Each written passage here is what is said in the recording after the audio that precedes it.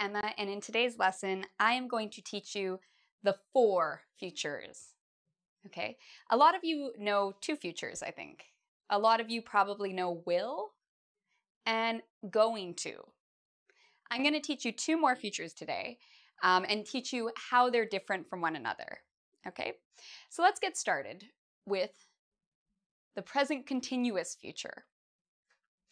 So the present continuous is when you have be verb. So I am, you are, he is, she is, they are. I don't know if I said we are. Plus the verb and ing. Okay, so we have am, the verb, ing. This is known as the present continuous. It's usually one of the first things you will learn when you're learning English. So a lot of you know the present continuous and you think, oh, present continuous, it's taking place now. You're right, but we can also use it to talk about the future. We use the present continuous to talk about future that is going to happen very, very soon. So for example, if you ask me, Emma, what are you doing this weekend? Well, I'm hanging out with my friend Josh this weekend. Okay. Or I might say, I'm shopping this weekend. I'm studying this weekend.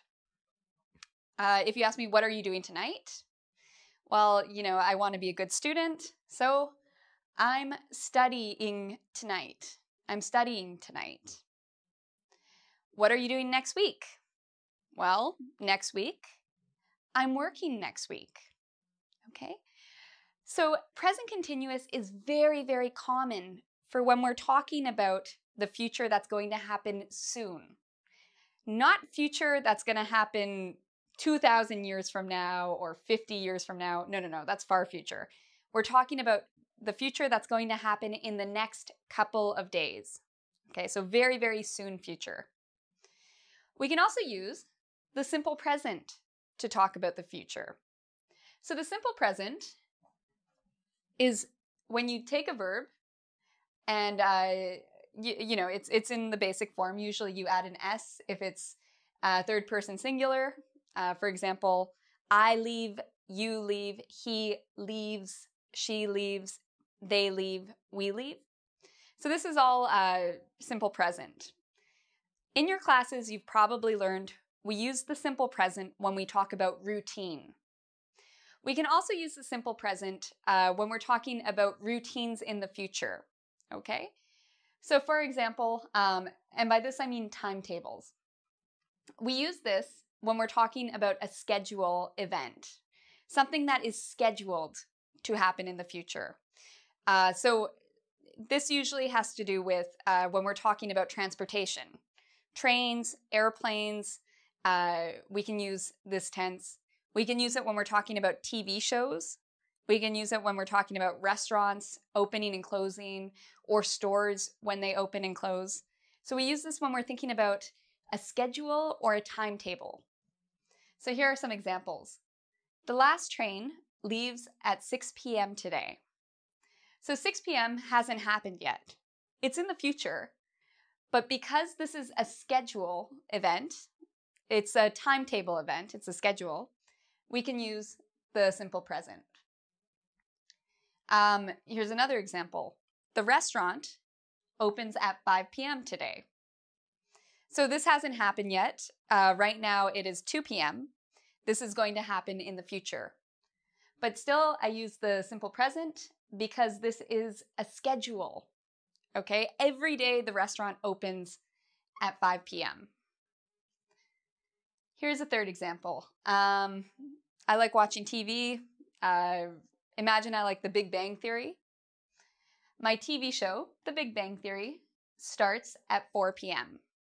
So again, it's a routine, it's a schedule that takes place in the future, but it's still a schedule, so we can use the simple present here.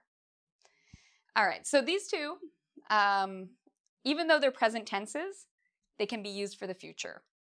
Now let's look at the 2 verbs we commonly use for the future, or we commonly think of as future verbs. Be going to plus a verb, and will.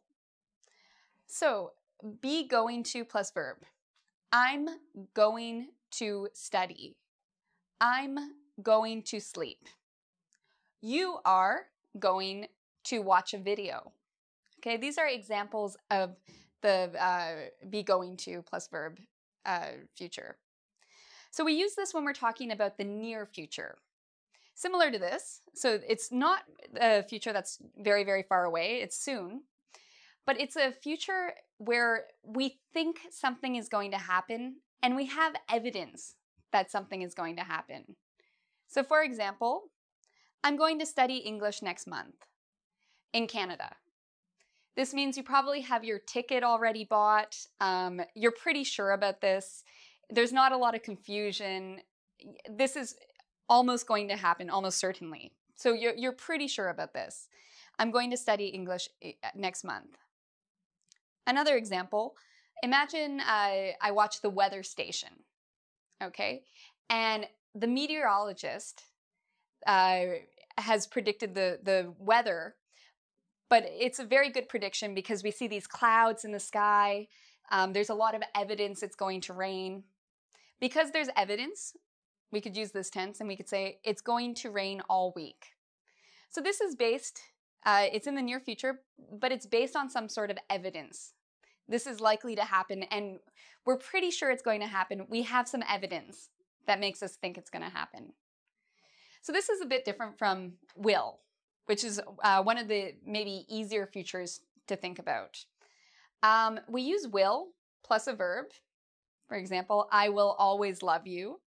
I will study hard. I will do my taxes on time. Okay, so we use will plus a verb when we're talking, first of all, in the far future. So this is all soon. This is very soon, whereas this is very far. So for example, in 50 years, everyone will speak Chinese. We use this also when we're not so sure about something.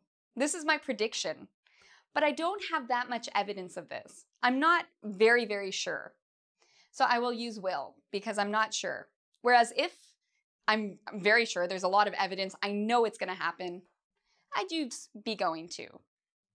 So this one, there's not a lot of evidence, and it's a prediction we don't have evidence for. Another example, aliens will invade Earth. Okay, in 25 years, aliens are coming, they will invade the Earth. I don't mean to scare you. Luckily, I'm using will, which means I'm not really sure.